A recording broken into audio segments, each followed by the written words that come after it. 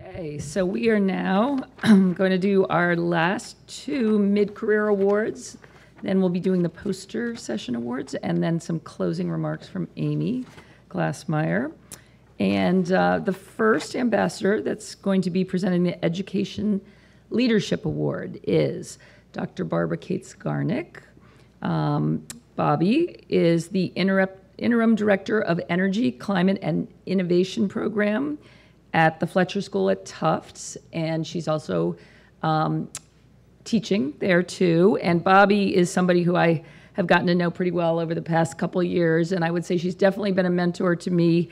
She just, how many months ago, maybe 2 or 3, left the Patrick administration to where she was Undersecretary of Energy for the state. And she's a great person, and I remember her being one of the people that Sue Tierney reflected upon, who had been a heroine of hers. So, all right, Bobby. Thank you, Mark. So as I introduce the next panelists, I just have to say that these have been an amazing 2 days of sisterhood, and we truly are a sisterhood. And the reason we're a sisterhood is because we're supporting all women in all stages of their career development.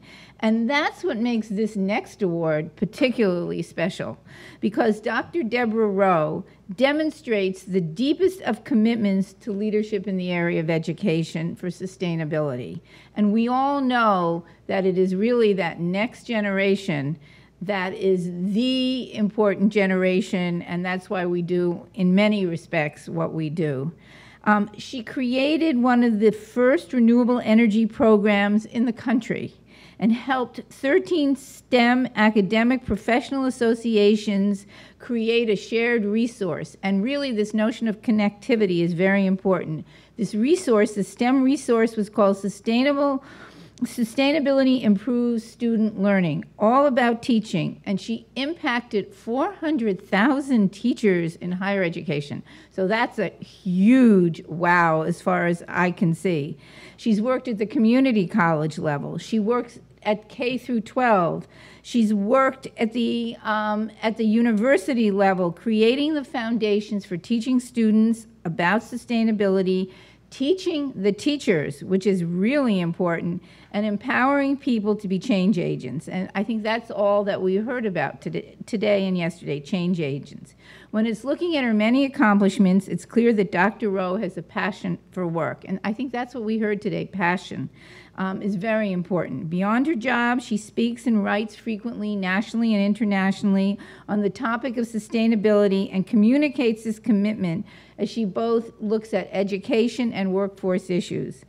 She also recognizes the need to empower women entering the clean energy field through sharing stories of women making a difference and encouraging them in the early stages of their career. And I think so much of what we did today was the sharing of stories. And I think that's what makes a tremendous difference as we support each other. So it's an honor to present this C3E Award for the recognition to Dr. Rowe for the work she has done in the past and what she's going to do in the future. Thank you so much for inspiring so many, especially those in the early stages, committing themselves to sustainability, and those further along for excellence. So please come up and accept your award.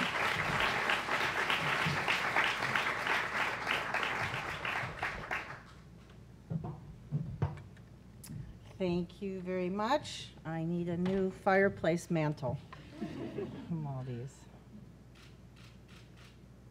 Thank you. Thank you very much. Okay, so it's so interesting because my comments are directly related to what you all were just talking about. I'm honored to be given the award. I want to thank my nominators, my department chair, one of my students. I want to thank my partner. I have a very supportive partner who helps me co-parent and create balance in my life. I want to accept this on behalf of all of the clean energy and sustainability champions in higher education and K-12 and also in formal education. I also want to give thanks. I am a 4th generation change agent. Growing up in a family where we were always looking at the systemic problems going on in society and then just going out and creating the solutions and recognizing that the hierarchy is made up. It's made up and you can change it. So I want to also give thanks to all of the change agents who are committed to solve our societal challenges, and many of you in this room fit in that category. I want to take a moment to celebrate the robust trend that we have created in education. We now have 1,800 new interdisciplinary degrees, certificates, minors in sustainability. We need more in clean energy. By the way, I have to say something. You've seen different views today of what clean energy is. You've also seen people who think that everybody can live like we do in the United States, and if they did, we'd need 4 to 6 planets of resources, and we only have one. We must stop burning fossil fuels, and we have to do it very urgently. So that's a real challenge. So please don't go away with a business as usual scenario about this. We've got to create those strategies that are really going to shift our institutional systems. We've done it before. We can do it again. And I'm here to help you with that. And so are a whole bunch of people in the higher ed network. So reach out to us. We also have a President's Climate Commitment, college and university presidents who have stood up and said, we have read the science. Climate change is happening. We are measuring our greenhouse gas emissions, and we are committed to getting off of them as soon as possible. There are many colleges and universities that have already done that, and there are many more that are deeply on their way. We also want to celebrate a nonprofit that we made up with just a handful of us using advice from the women who organized for the UN Decade for Women. It's called the U.S. Partnership for Education for Sustainable Development. We made it up for many reasons, but in part so that as president, I could walk back into the higher ed building in Washington, D.C. and get past all the gatekeepers, talk to the CEOs, the executive directors, and say, these are very powerful sentences. You are in a unique and important position to help create a sustainable future. We can't imagine doing this without you. We are convening a meeting in Washington, D.C., and we will help you start your national sustainability initiatives, and have done so in over 60 national higher education associations. So I have some career advice to you. Build your skills. You know the speaker today who talked about if you're not good at something, then don't do it? All of you, build your skills for persuasion. And use persuasion in a way where you listen first, connect to people's passions, build a joint vision, and a commitment to action. In other words, understand and manage both the informational and emotional components of decision-making and action. If you haven't been reading the social science research on how we create a sustainable future, do so. Because even the STEM disciplines said we need those social science disciplines to help us implement these solutions.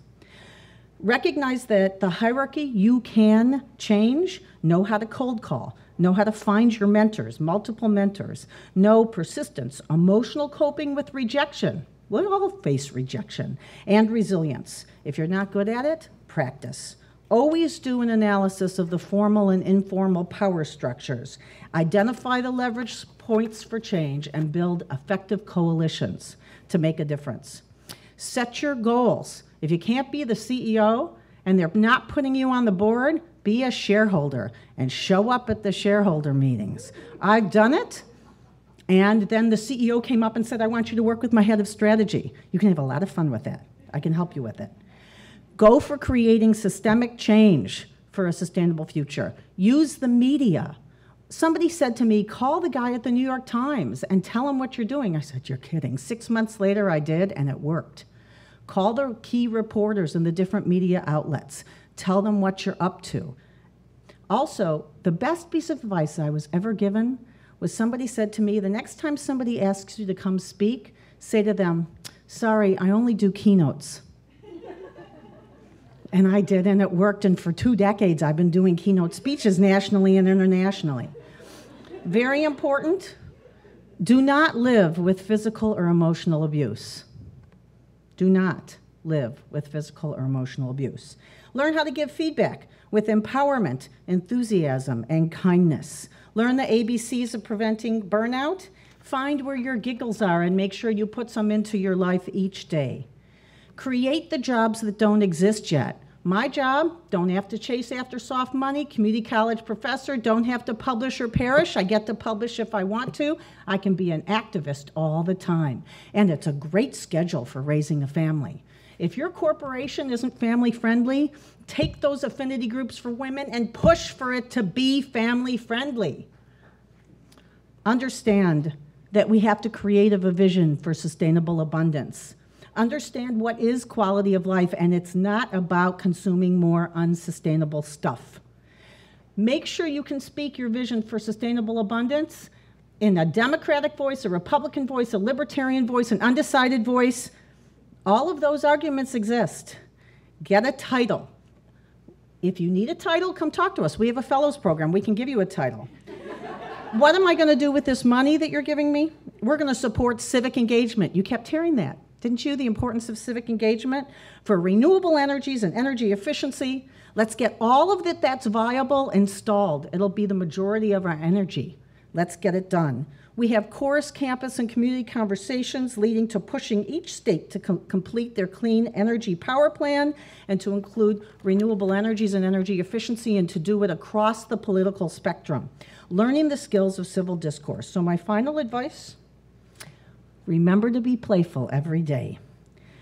I gave a speech to an interfaith group. Sustainability at its core is really about loving each other beyond just our close family and friends.